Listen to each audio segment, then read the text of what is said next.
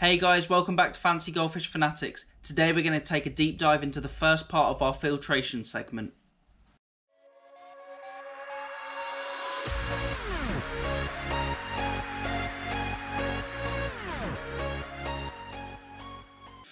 Hey Fanatics family, I've noticed I've got notifications, sorry.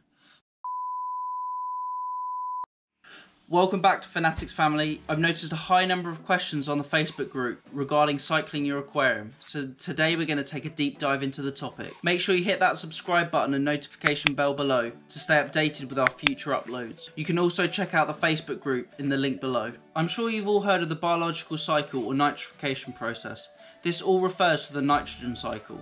Firstly, fish waste can release ammonia into your water, which is toxic to your fish. The nitrogen cycle helps avoid this. It's a process where beneficial bacteria become established in your tank and filter. This allows toxic ammonia to be converted into nitrite, which is also toxic, and then into less toxic nitrate.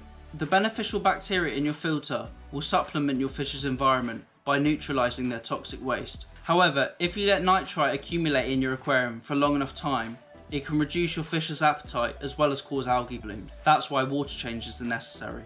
So how long does this nitrogen cycle take? The nitrogen cycle can take anywhere from 2 weeks to 2 months. It's all dependent on a number of factors. The best way to keep an eye on your cycle is to purchase aquarium test kits, just like these right here. These are Salifert test kits, and the test kits I choose to use in my aquariums. They're easy but accurate for a hobby grade test kit. During the cycling process, ammonia will rise and drop as it's converted into nitrite. Check out this graph here. It clearly explains how the ammonia is converted into nitrite and then nitrite to nitrate. Nitrate won't appear in your tank unless there's significant levels of nitrite.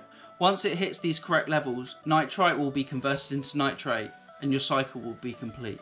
Ammonia is introduced into your aquarium via fish food and fish waste. Goldfish are fed a variety of different foods which have varying ingredient qualities and nutritional composition. Flake foods provide relatively low nutritional benefits and therefore have a reduced ammonia output in comparison to a higher protein pellet like these. The fish waste not captured by your filter system is left to decompose at the bottom of your aquarium, leaching ammonia into your water column. This is why good, regular cleaning of your mechanical filtration is beneficial, as well as water changes to remove these physical contaminants before they have time to start breaking down. Many breeders across the world conduct regular 100% water changes to mitigate the effects of organic waste buildup in their systems. Depending on your pH levels, your ammonia toxicity will vary. A pH of 7 and below is acidic, and your ammonia will become ionized and form ammonium, NH4. However, if your pH is above 7, your water will be alkaline, and your ammonia NH3, which is far more toxic and deadly to fish in high concentrations. Ammonia will build up in your aquarium until the bacteria is formed that starts to process it. Your tank may become cloudy in this process, but do not worry, this is just your bacteria cultures forming. Once your ammonia levels have spiked and start to decline, you know you're into the second phase. Well, you ask, what is the second phase?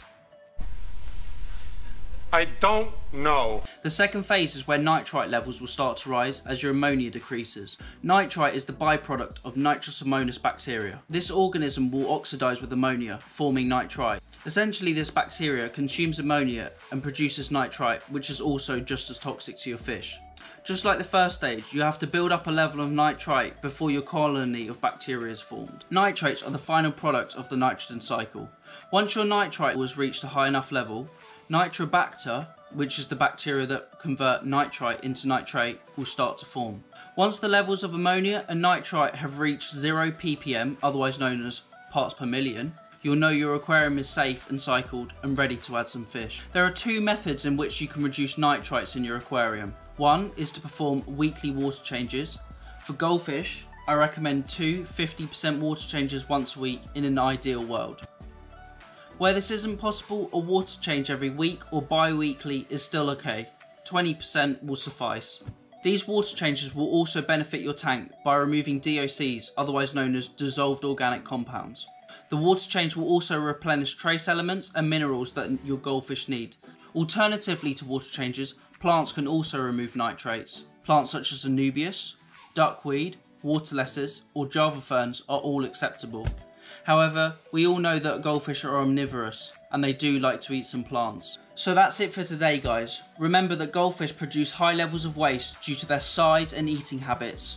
As you can see, these fish are begging for some food.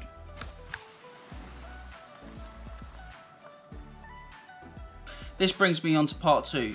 Part 2 of our filtration segment will go over flow rates, filter media, types of filters and also sizes of filters. So see you next Sunday and happy fish keeping.